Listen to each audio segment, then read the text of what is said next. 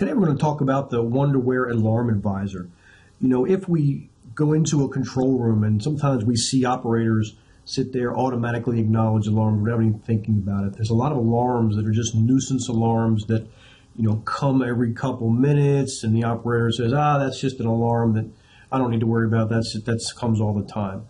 You know, in that situation, you know, if an operator is automatically acknowledge alarm and not taking the alarm seriously, when a true process upset comes along or a true critical alarm where they need attention comes along, you know, they might miss it because they're overloaded with all these nuisance alarms. So that's what the Wonderware Alarm Advisor is, the ability to kind of help the process engineers and the technicians sort out what alarms are real, sort out what alarms are causing nuisances, and give them visibility to go out and fix some of these problems and fix some of the process issues associated with these alarms associated with the system out there.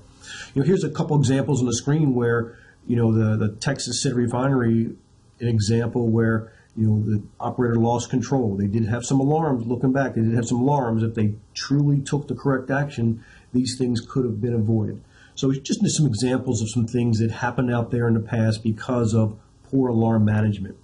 So if we look at, you know, what Alarm Advisor is, it's basically a tool that goes out and collects alarms from your SCADA system. You know, we as the Wonderware can connect to the InTouch alarm databases, the WWALMDB, the newer Orchestra alarm database, the A² alarm database. So we automatically have the hooks into those databases.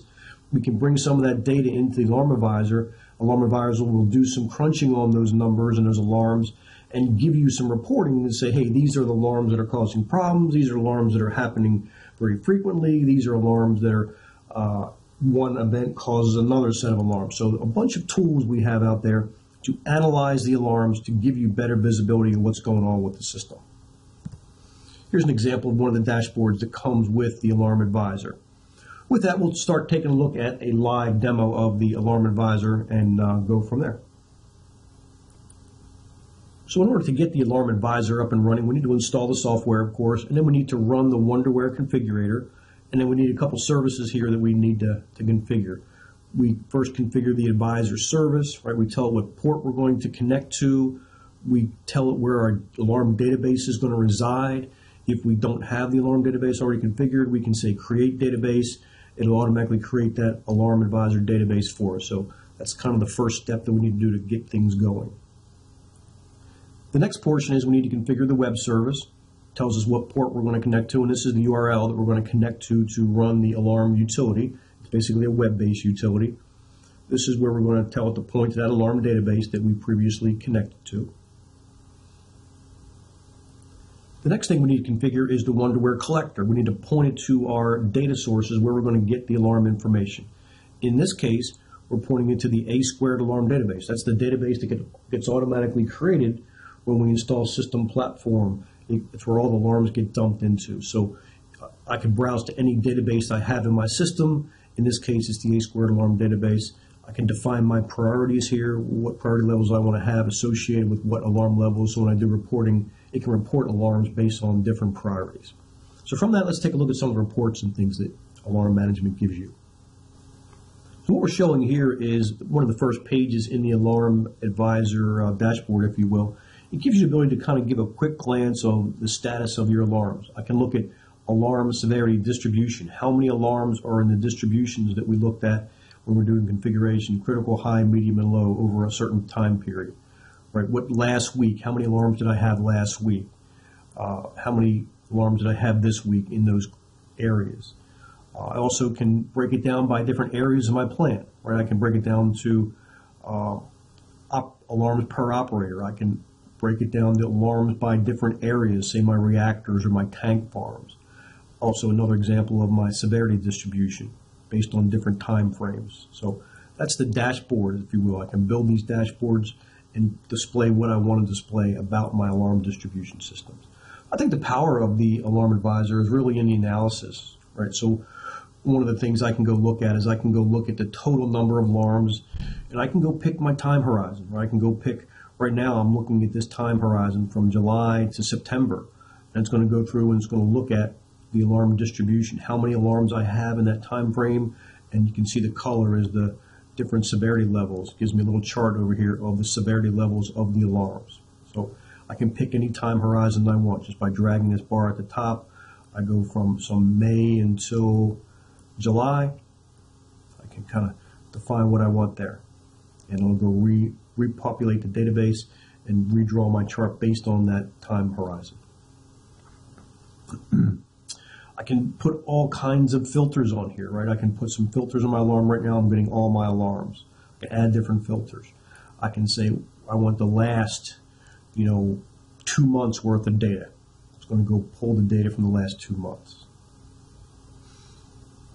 I think the other tool that's very popular is the ability to go through and look at the frequency of alarms. I think this is the most powerful tool where let's go find the bad actors out there. Let's go find out the alarms that are causing the operators to acknowledge those alarms very frequently. So if I look at the frequency of these alarms and I pick my time horizon top, I can go see what alarms are actually causing the problem, right? So right now, if I hover over this, it's going to tell me that my react level is giving me, it happened 21,000 times in the time frame that I have selected. My react temperature is giving me the same type of alarm situation. My tank level. So right on down the line gives me this Pareto. Let's go take a look at where I have the alarm problems. I can filter it by area, filter it by operator, those types of things to see what alarms are causing problems out there in the process. The next tool I have here is something called standing alarm. These are alarms that are been on for a long period of time. It might be days, months, years even. But this will tell us what alarms are constantly on. They need to go take some action and fix some of these problems with these alarms. In this case, it's telling me this react level has been on for an average of 16 minutes. In the real world, that might not be a lot, but in our demo scenario, that's a lot of time, right? So it's going to go through and tell me what alarms have been on for the most amount of time. So I can go out there and help understand what's going on, filter some of this data so my operators have good data when an alarm comes in, they can actually take some real action. Next type of chart I have here is something called a fleeting alarm. Fleeting alarm is alarms that are, say, nuisance alarms coming in very frequently. Apparently there's no alarms in my time horizon I have chosen in this category, so I'm going to look over a greater period of time to see if I can find some fleeting type alarms. So there we go. So we have some fleeting alarms. It's telling me that I have this react temperature and the average duration is only 6 seconds. So these are alarms that maybe we need to put some debounce timers on or do some filtering on in system platform to minimize the nuisance of the alarms that our operators are getting here. The next tool we have here is look at consequence types of alarm. What happens when a certain alarm conditions, what other alarm conditions happen around the same time. So if I look here, if I look at my storage tank, when my storage tank comes in, I also get these alarms, kind of a cause and effect or the first out type alarm. So when the storage tank alarms, my react level happens about 33% of the time. So it gives you the ability to go through, maybe filter some alarms, do some things in system platform that we have to disable some alarms during certain conditions. So if we're getting alarms, say, during a shutdown or a startup, are they really alarms that the operator needs to look at? Maybe they're just alarms that happen because I'm in a shutdown or a startup condition.